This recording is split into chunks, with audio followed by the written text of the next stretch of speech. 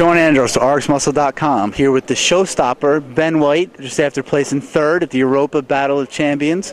I think everybody in the building thought you had this show again. What happened up there? I mean, nothing happened. We had some of the great guys from the last contest, and we all tried to critique and make ourselves better. And I guess Ed made himself better from the last outing, and he deserved to win this. I mean, the point is, we all still qualify for the Olympia, so I'm happy. I mean, no matter how I look at it, I'm happy. I won my first pro show, place in the top 3, and the judges are recognizing and taking me serious now, and not more of this right here. I'm doing more action now, baby.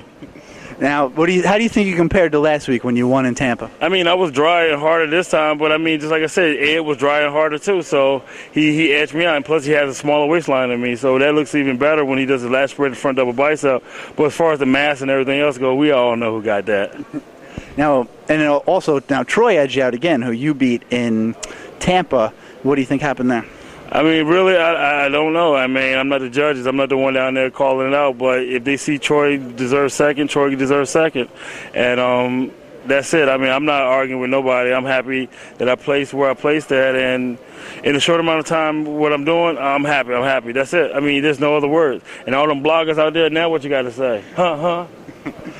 Ben is being very, very politically correct right now, diplomatic even. You got to be, because I mean, people take confidence for arrogance or cockiness or whatever. I'm just confident in what I do, and just like I said, if you didn't like me last time, I'm gonna change my physique. If you don't like this physique, I got about 15, 20 more pounds on, then I can't do nothing for you. So after that, being white, showstopper tapped out, but I got another physique for y'all in the bag. I'm just waiting to bring it out.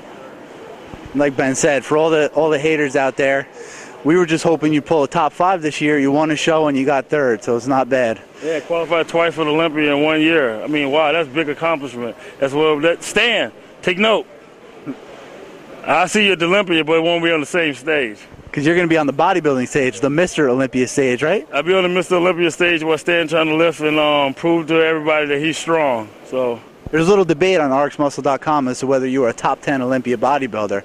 And I say absolutely. If you put on, 25 pounds since last year? 25 pounds about 20 pounds since last year. And you got another 10 weeks to keep getting better. What do you think you're going to bring to the Olympia stage? I mean, I'm going to bring the best being what I can. This probably right here about 90-something%. I ain't bring that 100% package in yet, but I will definitely do it.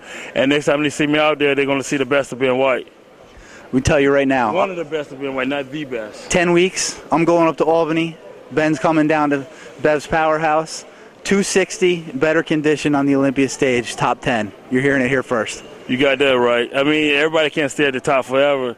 You got people knocking and climbing, and that's me. All right. Here with very gracious and happy Ben White. Hey, ketogenic diet, #1, dog. Check it out.